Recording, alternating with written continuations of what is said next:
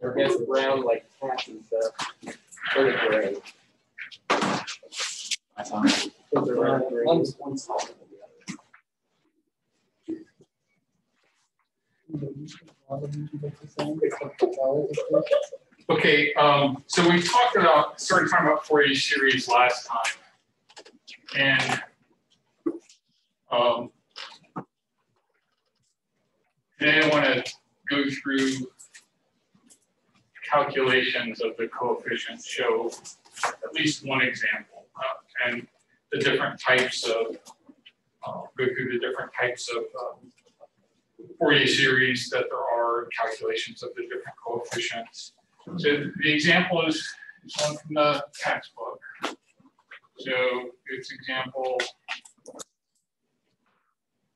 5.3. I'll draw the waveform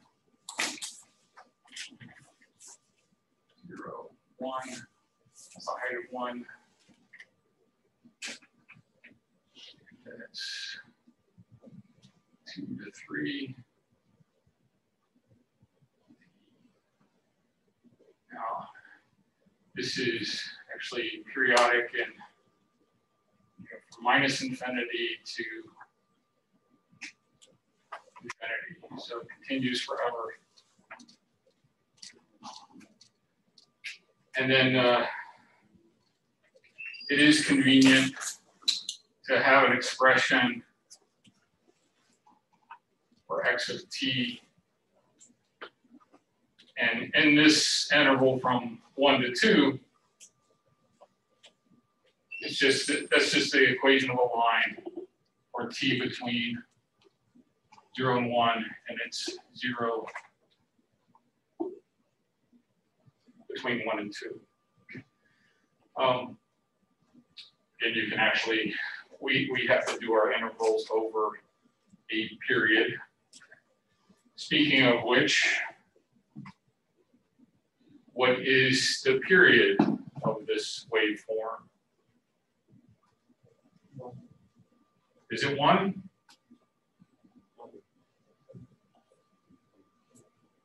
So find 2 points that are alike. How far apart are they? Yeah. So from peak to peak here, or from this 0 to that 0, they're 2 seconds apart. So what would be the fundamental frequency in hertz?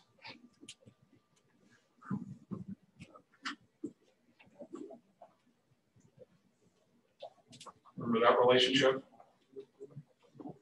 It's just 1 over the period. So that would be half a hertz.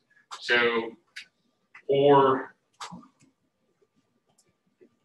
omega 0 is 2 pi over T0, or 2 pi times F0. So in this case, it would just be 2 pi times a half would be pi radians per second. But so the sinusoidal frequencies that make up this waveform are, the fundamental is that half a hertz. The harmonic is called the second harmonic. The first harmonic is the same as the fundamental. The second harmonic would be at 1 hertz, 1.5 hertz, 2 hertz, and then on and on and on. Only those frequencies, only those sinusoidal frequencies make up this waveform. So for the trigonometric Fourier series, the formulas we had where A0 is 1 over T0, the integral, and it doesn't matter if you go from 0 to 2 or minus 1 to 1, especially it doesn't matter here.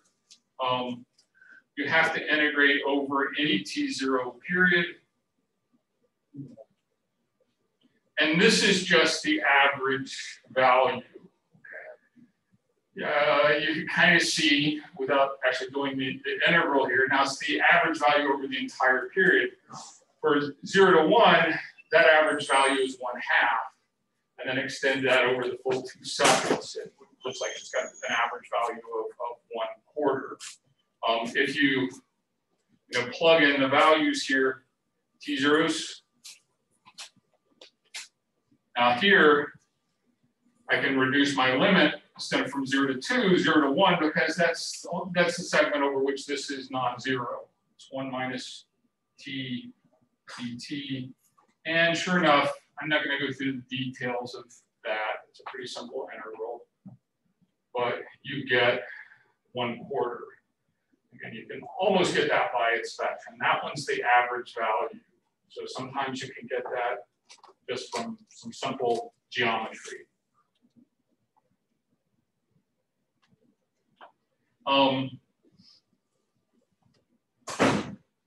The formulas for the AN, and it's 2 over t0. The integral over any period of x of t cosine of n omega 0 t dt, or t0 is 1, so this becomes 1. We have 0. Again, my upper limit reduces to 1 because x of t is 0 from 1 to 2. And in this interval, it's 1 minus t cosine of n omega 0 t dt. And using a table of integrals or Wolfram alpha or integration by parts, you get the AN are 1 over n squared pi squared 1 minus cosine of n pi.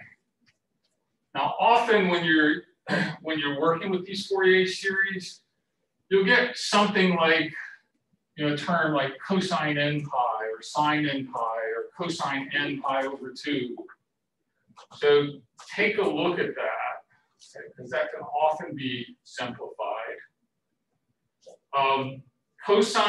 What's cosine of n pi when n is 0? Well, actually, we don't do that one. We've already got a0. Our sum goes from 1 to infinity. What's cosine of n pi when n is 1? Cosine of pi. It's -1. Okay. It's cosine of 2 pi. That's not 0. It's 1. Cosine of 3 pi. -1. It just flips back and forth between +1 and -1. As a matter of fact, this is equivalent to -1 to the n power, right? When n is odd, -1 to the n power would be -1. When n is even, it's +1. So that's the same here. So you could write this as 1 over n squared pi squared 1 minus -1 to the n power. They're equivalent. Is that okay? So, this is a general formula that gives us all the A coefficients. A is 2 over pi squared. A2 is actually 0. Right? You've got 1 minus a +1 here. A3 is 2 over 9 pi squared. A4 is 0. As a matter of fact, you see that now AN is 2 over n squared pi squared, because when n is odd, you've got 1 minus a -1, which is 2. So you get 2 over n squared pi squared. So I can write this like this. Or odd n, and it's 0 for n even. So, any questions about that? Okay. And not an easy integral at this point, but you can look it up to get this expression. So similarly, we do the same for the Bn, 0 to t0, x of t, sine of n omega 0 t dt. I'm not going to go through all the steps there, but it's 1 over n pi is the result. So what you get here is B1 is 1 over pi, B2 is 1 over 2 pi, B3 is 1 over 3 pi, and so on and so forth. Which, putting all this together, means that x of t, the general formula we had was A0 plus sum from n equal 1 to infinity of an cosine of n omega 0 t plus bn sine of n omega 0 t. And this, for this specific case that we worked, we've said that A0 is 0.25. We've got this general formula. I'll probably use the 1 over n squared pi squared, 1 minus 1 to the n cosine of n. Omega 0 is pi. And then for bn, I had 1 over n pi over n pi sine of n pi t. It's a nasty looking expression. That's an infinite sum. Fortunately, you do have some computer tools that allow you to verify that you've done the calculation correctly. You could actually, using Octave, take a 2-second interval, 4-second interval, let t be a vector, actually sum up. You can't do an infinite sum, but maybe sum up 40 terms. But there is, so in the UE signal processing package, there are a couple of, this thing does a lot.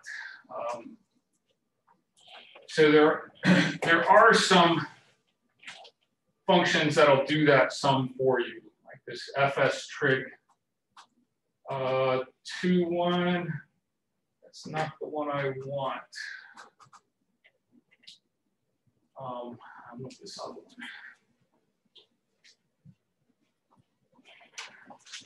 This fs trig 1, it will compute the function at different points using the coefficients from the trigonometric Fourier series. You notice here A0 is just a half. AN, I'm computing 40 terms. Okay. So that's AN is a vector, and it's got, here I computed, it's just 2 over n times pi. And I'm just pulling out the odd values there. Squared, that's a little bit tricky, but the Bn are just 1 over the n pi values. T0 is the period, which is 2. And then T is this vector. I just go from minus 2.2 to 3.2. And then just plot that. Okay. So this is, it also, so this is the original function, which I plot, and then this is plotting the function using 40 terms. Okay. And it's not exact. If I increase the value of, if I make this 100, just made it 1,000, but if I make it 100 and replot, it looks more like the original, as I use more and more terms. Turns out we can't actually get entirely away with this ringing that occurs at the discontinuity.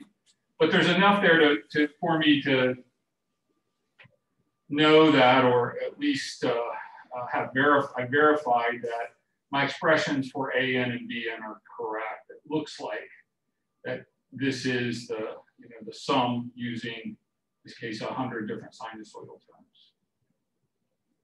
terms. Any questions about that? Yeah. The bonds for AN, how did it become 1? So T0 was 2. Where we at? There. Here? T0. The formula for AN is 2 over T0. Yes, but then below that, T0 becomes 1. No, 2 over 2 becomes 1. The bound. Oh, here? Yes. Okay, x of t is 0 between 1 and 2. So my interval from 0 to 2 just is reduced to an interval from 0 to 1. Understood. So T0 is not changing to 1, it's just my limit of integration, it's just 1 there. Because I substitute in the function for x of t from here. X of t is non-zero from 0 to 1. I'm still integrating from 0. I could write this as plus the integral from 1 to 2, right? I'm breaking the integral up, but from 1 to 2, x of t is 0, so that interval is 0. And that Bn, it automatically becomes that. Bn. Yes, I didn't go through any of the steps there, but that's, you have to go through the same set of steps. It would be integral from 0 to 1 of 1 minus t, but now sine of n omega 0 t dt. And that evaluates to actually 1 over n pi.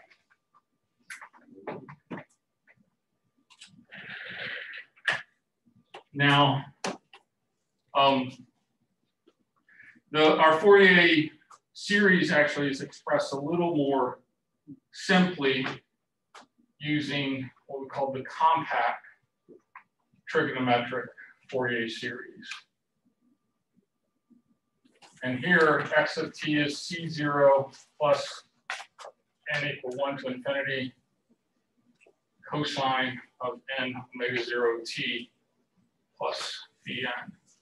So really these are two sinusoids at the same frequency, n pi and n pi, so they could be combined into a new sinusoid. And you can actually use phasors to do that. You don't calculate the C0, the Cn, and the Pn here directly. Instead, you have to go through the process of either getting them from the trigonometric Fourier series coefficients, the An and the Bn, or you can also get them from the complex Fourier series. But C0 here is just A0, and then Cn, Bn is An minus J Bn. And in other words, you just form a complex number from your An and Bn coefficients. And the square root of the sum of the squares of that complex number would be the Cn. And the phase angle would be, of that complex number would be the Pn. So in this particular, so writing that down, we have Cn is An squared plus Bn squared. And Pn is minus the arctangent of Bn over An. So in this particular case, Cn would be, we've got the two cases I combine differently for n odd and n even. N to the fourth, pi to the fourth, plus 1 over n squared pi squared to the 1/2 for n odd. And it's just 1 over n pi for n even. And then the angle is minus, well, can be n over An, or writing that out, it's minus tangent, or tangent of n pi over 2 for n odd, and it's minus pi over 2 for n even. So we can calculate these,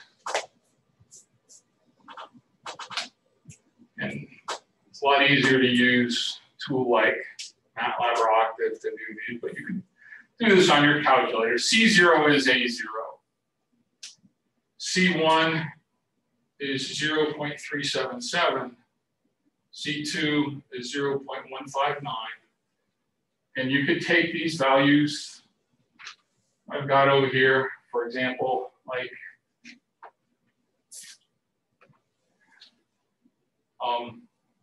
A1 and B1. C1 is going to be the square root of the sum of the squares of these. And then C2 would be, well, A2 is 0, but it would just be 1 over 2 pi. That's where I got those values for C. And then C3 is 0.108. And then corresponding angles are minus 57.5 degrees, minus 90 degrees, minus 78.1 degrees.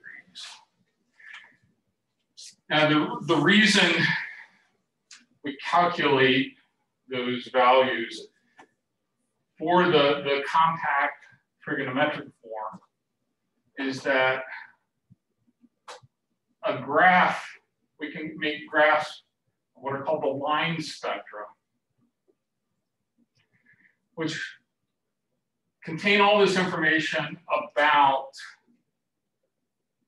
the sinusoidal components that make up this particular waveform. So, for example, if I plot versus frequency in hertz, the Cn, this is called the amplitude spectrum. C0 was 0.25.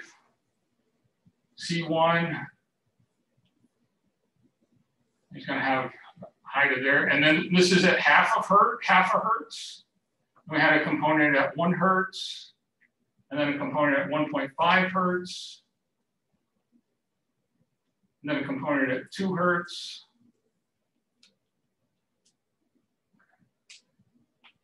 Now, these are the amplitudes of the sine wave components. And I just can't see over there on the board. 0.377, 0.159,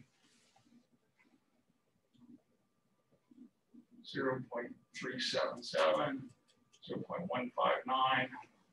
A couple of things to notice, though, is that, and you can see this from the formulas over there, is that the amplitudes are getting smaller and smaller.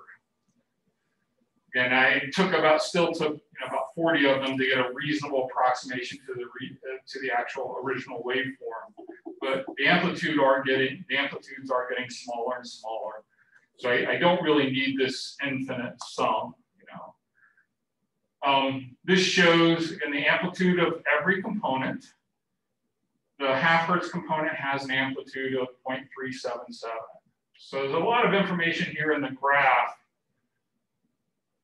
that I can get instead of using these formulas. I can go from these line spectra graphs actually to recreating the trigonometric Fourier series. This is a plot of the amplitudes. I also need the phase angles. That would be the plot of the phi n's as a function. So this is C0, C1, C2, so on and so forth. And then for the phase angles, this is what makes up what's known as the phase spectrum. The other thing this tells me is that the fundamental is the strongest amplitude component. It kind of tells me, here this is around half a hertz, but depending on the waveform, this might be half a kilohertz or half a megahertz. And I can look at it and see where do I have the strongest amplitude components and say, well, those are where most of the frequency content of the signal is, by looking at these spectra. So B1 there was, what that was, 50 minus 57.5 degrees. So this is minus 45, minus 90. Yeah, this is going to be about there. And this is at ½ a hertz. And P2 is at minus 90. P3. So from these values, I could say, for example, the component at 1 hertz is 0.159 cosine of 2 pi t, because the corresponding frequency is 1 hertz, 2 pi t, and then minus 90 degrees. Okay, so I can construct that term just from these two plots. C0 is here as well, the 0.25. And it's easy to create these plots in MATLAB or Octave as well. I think I've got an example that does that. That was the one I had up here first. So this is actually, there's another function that evaluates the Fourier series sum from the compact trigonometric coefficients, the C0, the Cn, and the phase angles here. So it plots both the approximate function and then the exact function for comparison, but then it also plots the line spectra. So when you run this, this gets,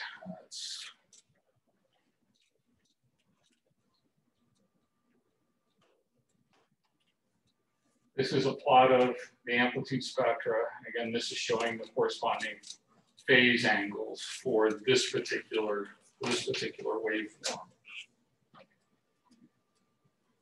The third form of the Fourier series that we have is the exponential Fourier series.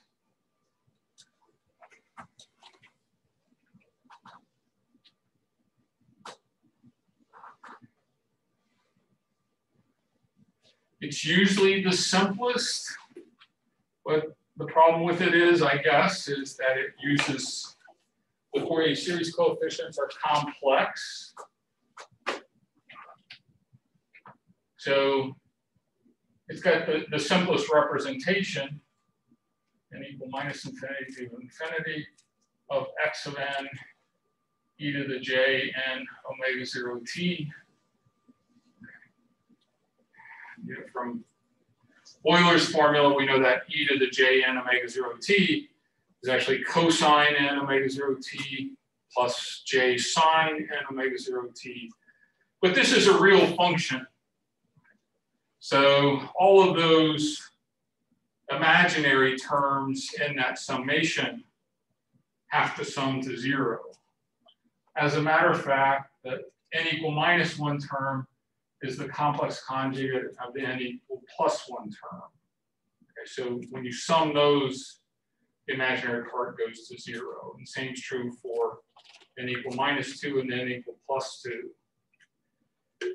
What's nice about this too, you've only got one integral to find the x of n.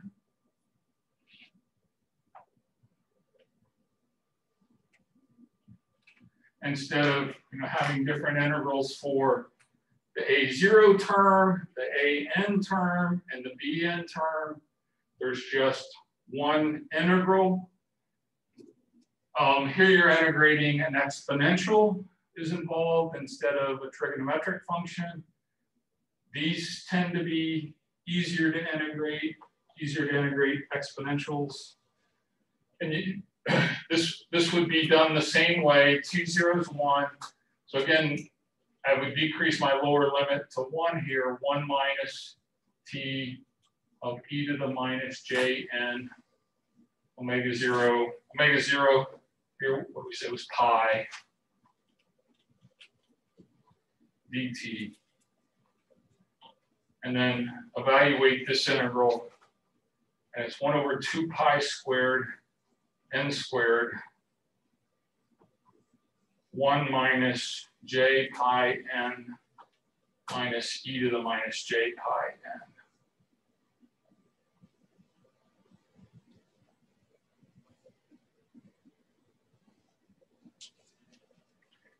Now this will simplify a bit. Again, always look for these exponential or trigonometric terms. E to the minus j pi n. And when n is 1, that's going to be minus 1. When n is 2, that's going to be plus 1. Okay. We can also break it down into, we write it in terms of Euler's formula, we can write it as 1 minus cosine of minus pi n, but that's the same as pi n. This would be the real part. And then we would have minus, for the imaginary part, we'd have minus j times pi n. And then I've got minus the sine of a negative pi n, so that would make that a plus. But sine of pi n is always 0 for all values of n.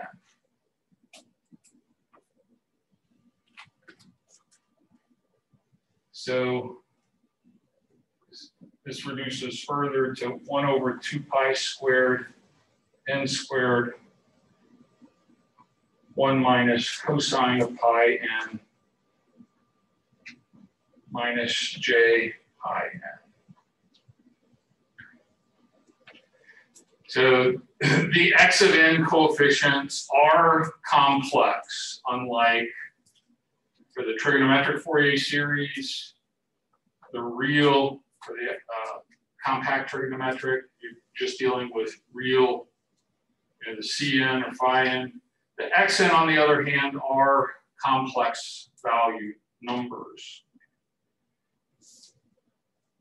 And this particular case, again, taking into account that cosine of pi n alternates between plus and minus 1. This is 1/2 at n equal to 0. It's 1 over pi squared n squared minus j 1 over 2 pi n for n odd. And it's just minus j 1 over 2 pi n for n even. Or it's helpful to calculate out a few points.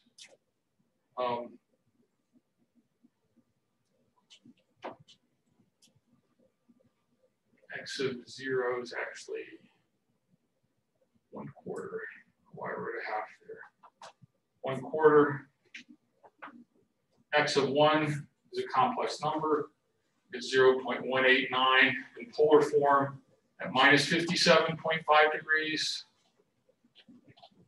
X of minus 1, 0.189 at plus 57.5 degrees. X of 2 is 0.080 at an angle of minus 90 degrees. X of minus 2 is 0.080 at plus 90 degrees. And you don't really have to calculate the negative n terms if your function is real. They're always going to be the complex conjugate of the positive n terms. X of minus 2 is always going to have just the negative angle of x of plus 2. So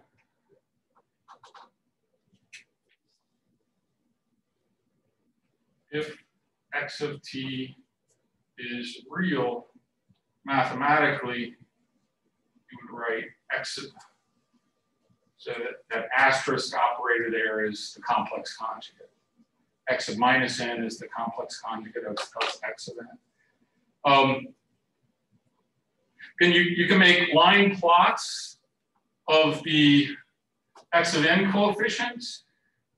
The difference here with the line plots here you make with the complex coefficients is that n is both positive and negative here. So you end up with what are known as the two-sided spectra. So here you would have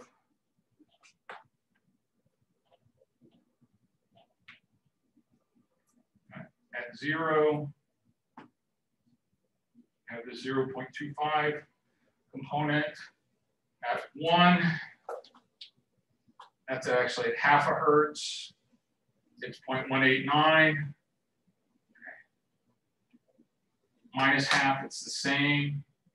Here it's smaller, smaller. The amplitude spectra is always an even function because of this relationship. They have the same magnitude, but a different phase angle. This is still called the amplitude spectrum. But because it involves these negative frequencies, you know it's a line spectrum from the complex exponential representation. And you can do the same for the phase spectrum. It's two-sided also, but it would actually have odd symmetry. Here it's minus 57.5 degrees, but at the negative one term would be plus 57, minus 90 and plus 90 when you plotted those terms. There is another function available in this package for plotting the Fourier series using the complex coefficients, and it's the simplest one. It just takes the vector of the x of n, and here it just takes the one-sided, the positive values, and it relies on the symmetry there. So here I just took the positive values from 0 out to 40 again, and then using that representation. But it produces exactly the same result. And then this also plots the amplitude and phase spectra, just from those formulas for the x of n. Okay. The final thing I'll give you here is just, I'll squeeze it in this area, is the relationships between the Fourier series coefficients.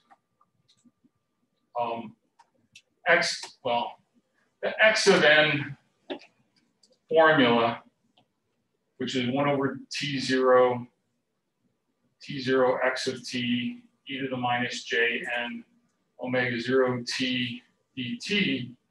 And using Euler's formula, we can write that as 1 over T0 x of t cosine of n omega 0 t dt. Got rid of the minus sign there because cosine of minus n omega 0 t is the same as cosine as plus n. And then we have minus the sign, minus 1 over T0 x of t sine of n omega 0 t dt. Well, this is actually just 1/2 of a of n. Okay, of n had a 2 there. This is 1/2 of b of n. So the x of n Fourier series coefficients are 1/2 a n minus, I forgot my j here, minus j 1/2 bn. So actually what this says is that my an coefficients over there are just the real parts of these coefficients times 1/2. Okay. So for n odd, my a of n should be 1 over 2 pi squared n squared. Hopefully that's what I've got written down. Yeah, remember for n odd, remember this is, I've got a 2 here, so this is the,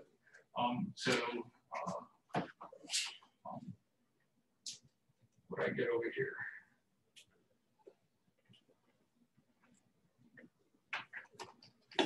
For anon should be the real part of that. And I just screwed that up, didn't I? This is 1/2 of AN, that's right. 1/2 of BN. So I'm getting A1 should be 1/2 the real part of this. Is it?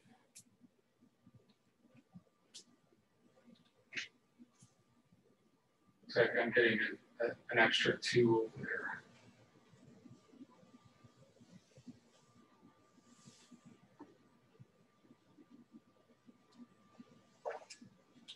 Well, I think the relationship here is right. Whether or not, I think I'm missing a factor of a 2 here in my work on the board. But this is also 1/2 CN phi n. Okay. And then we also have X0, A0, C0, or n equal to 0. So in other words, you should be able to jump back and forth between these different forms of the Fourier series just using those simple relationships. You certainly don't have to go through all the work that I went through of computing it in all 3 different forms. The recommendation is usually the exponential Fourier series is going to be the simplest to compute. And then if you want the other representations, you can get them from these formulas. In the textbook, he's got a table of a bunch of common Fourier series. So you can use that table to help you out in some of the homework problems. And then he's also got these relationships actually listed in a table in the textbook too. That's, I think, all I've got for you today. So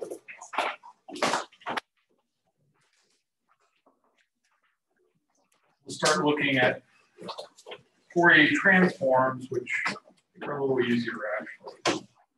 Fourier series on Friday.